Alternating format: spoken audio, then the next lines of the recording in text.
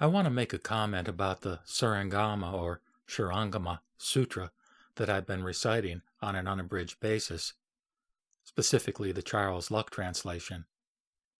I have uploaded some of the sections up through chapter 4 onto my own channel with various photographs associated with the content. And of course, my friend Sean is going to be uploading the whole thing with English and Chinese text. And this is a rather massive undertaking.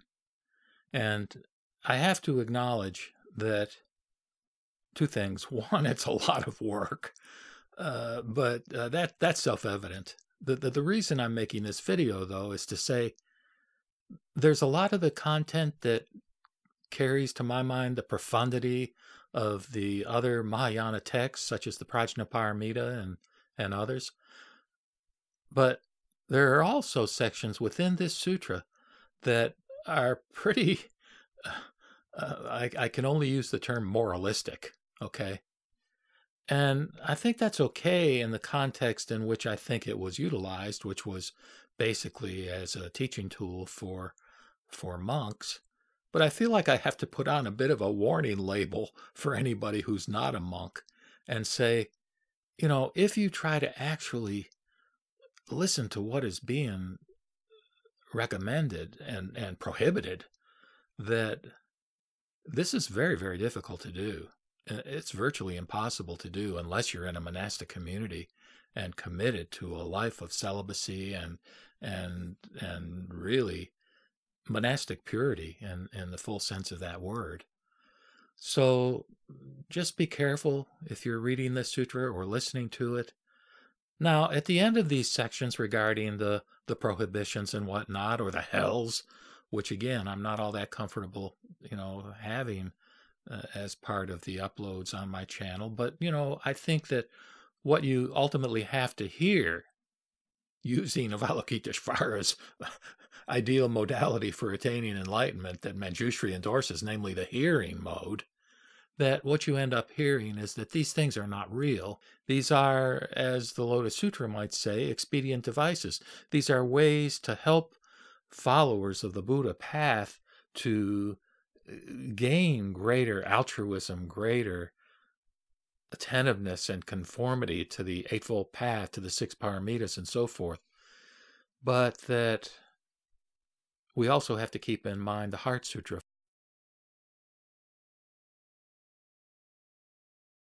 In other words, that all entities, persons, dharmas, teachings are empty of a true independent self-nature. So I just wanted to extend this little caveat.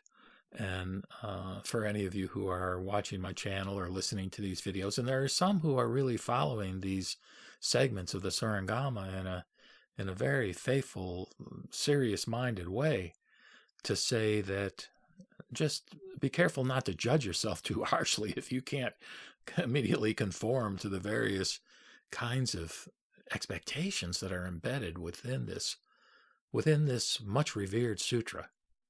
That said, I trust there will be merit derived from the efforts that are being put into it by myself and Sean and the other people who will be involved in doing the multi-voice version of this sutra on the YouTube channels.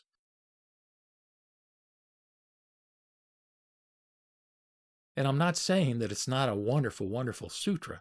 I'm just saying that it includes elements that have to be heard and implemented in terms of our decision making and our actions with respect to our own lives in a way that respects the fact of what our limitations are as human beings. And of course, that leads to what my own path is, which is Pure Land Buddhism. And so I've acknowledged long ago that I'm not capable of fulfilling these things. But I do enjoy reciting Buddha Dharma, and I do believe that different components of the Buddha Dharma can be related to by different individuals with different personality types and so forth. And so I'm happy to provide this opportunity for exposure to this, again, much revered sutra. And I hope that you will take it in the spirit that it's offered. Namo Mita Boots. Namo Mita Boots. Namo Mita Boots.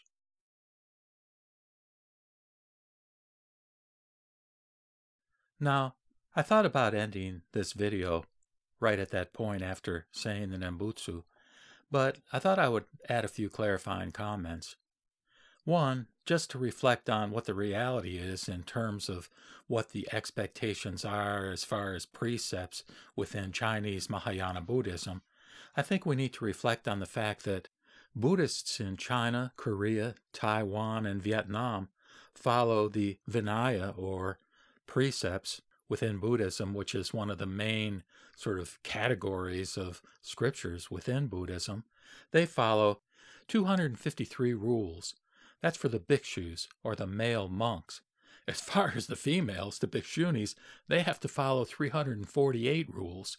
So this gives you a framework for understanding this Surangama Sutra in terms of it being a Mahayana sutra that was primarily revered in China, where, again, the expectations of the monks and nuns with respect to their level of purity was just extraordinary. So that makes the point I was actually trying to highlight in the video, in the earlier part of this sort of two-phase video. But, that doesn't mean that there were no precepts associated with the lay folk within Chinese Buddhism. And in particular, here we have the 5 precepts. And these precepts actually are basic sort of ethical guidelines for Buddhists within all, or at least almost all, Buddhist traditions. So, according to Wikipedia, just to share a few facts in this regard, the 5 precepts represent the most important system of morality for Buddhist lay people. They constitute the basic code of ethics to be undertaken by lay followers of Buddhism.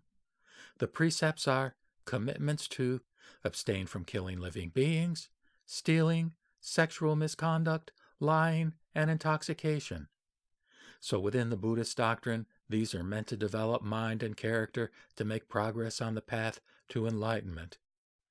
Now, another point I want to make that was emphasized to me in the context of my communication with my colleague Sean, who uploads my videos in a form that includes English and Chinese text on the screens, he made the point that part of the reason for the focus on within the Charles Luck translation, chapters 7 and 8, as to some of the pitfalls for more advanced practitioners, as well as some of the sort of risks that the practitioner runs in terms of the potential for being affected by so-called demons, or the potential for having various kinds of retribution for not following the path in a pure kind of extremely rigorous way, is not only to give input to the monks as to what they need to be careful about and what they need to guard against, but also what it does, and this is an interesting point, it gives information, the Surangama does, it gives information to the lay people as to what they can and should be looking for in a teacher, to make a determination as to whether that teacher is in fact the genuine article, so to speak. In other words, somebody who truly is a sincere and genuine and committed Buddhist practitioner, as opposed to somebody who may be in some ways a type of heretic, or a type of person whose communication to the laity is not consistent with the best of the Buddhist ideals. So again, it can be a guidepost or a sort of basis for the layperson sort of testing or evaluating his or her teacher. And then there's the point made by Ron Epstein and David Rounds in their introduction to the Buddhist Text Translation Society Surangama translation, where they make the point that part of the purpose of the Surangama giving these various warnings to the monks is to sort of counteract what maybe some of the tendencies were at that time, and what arguably can occur in this day and age as far as sort of corruption of the monastery or of a given monk or nun in terms of their potential to deviate from the true teachings. Kind of like the Tani Sho does for us Shin Buddhists in terms of deviations from Shinran's teachings. But again, in their introduction, they address this, particularly with respect to sort of cautions for those following the esoteric path, which of course evolved into Tantric Buddhism or Tibetan Buddhism. And by the way, I have a separate video covering how the content of the Surangama correlates with some of the other Mahayana Buddhist traditions, according to Epstein and Rounds, and you can see that in a link that I'll include in the description below. But with respect to esoteric teachings, they say, the esoteric teachings, also known as Buddhist Tantra or Vajrayana, include various methodologies of meditation and other practices that are often privately transmitted from teacher to disciple in formal transmissions or empowerment rituals. And we can see right there, just on the face of it, the potential for exploitation if the guru or teacher, in a sense, doesn't have the best interest of the disciple or the follower in mind. So these esoteric practices include the recitation of mantras, sometimes in coordination with mudras or ritual dispositions of the hands, and the use of ritual implements, and also teachings about the visualization of deities, the ritual creation of sacred spaces or mandalas, and the making of elaborate offerings. Now here's their point, that the central chapter of the Surangama, which in the BTTS version is Part 8, there is described certain of these practices in detail, and moral purity is an essential prerequisite for all the esoteric practices. So they want to make the point here, Epstein and Rounds do, that the reason the sutra contains strong warnings about the dangers of moral impurity is because impurity became widespread in many of the early Indian Buddhist tantric circles. And they further make the point that since that time, failure to recognize the necessity of moral purity has been a frequent pitfall for a significant number of teachers and students of the esoteric teachings, both in Asia and in the West. And finally, as a postscript to the earlier phase of this video, I want to share what the perspective is of Dharma Master Heng Shure, whom I have just a tremendous amount of respect for. He's at the Berkeley Buddhist Monastery, which is a Mahayana Buddhist organization that comes, I believe, from the lineage of the Chinese sort of Buddhist tradition. And he certainly was a key leader in the development of this Buddhist Text Translation Society translation of the Surangama Sutra. And that version, by the way, has excerpts from the commentary by the Venerable Master Xuan Hua, who was Heng Shure's teacher. And I'll say a little bit more about that in a minute. But first, in terms of Heng Shure's perspective of the way in which the Surangama helps him as a monk, as a committed Mahayana Buddhist monk, as he conducts himself in his daily activities and daily Buddhist practices.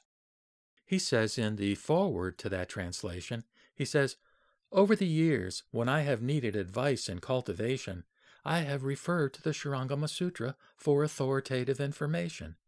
I go to the 50 demonic states of mind, which in the BTTS is Part 10, to check on strange states in meditation."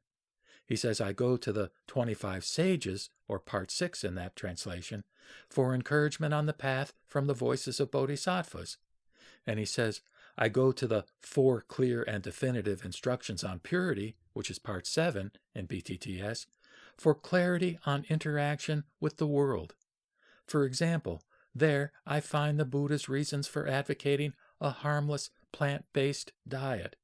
And he's very big on vegetarianism, as perhaps we all should be, and that over the course of time, hopefully humans will evolve beyond their carnivorous tendencies, but that's a sidebar. And finally, in order to gain more appreciation for the meaning of the Surangama, again, I would certainly recommend the Buddhist Text Translation Society, the new translation that has these excerpts from the Venerable Master Xuan Hua. But just to give a little bit of additional information in that regard, in the 8-volume version, there are much more elaborated elements of Master Xuan Hua's commentary. And so if you really want to drill down deep into the meaning of this and to get a sort of a classical Orthodox Chinese Mahayana Buddhist perspective, you might want to actually access a multi-volume version of the wonderful Surangama Sutra. Namo Mita Boots. Namo Mita Boots. Namo Mita Boots.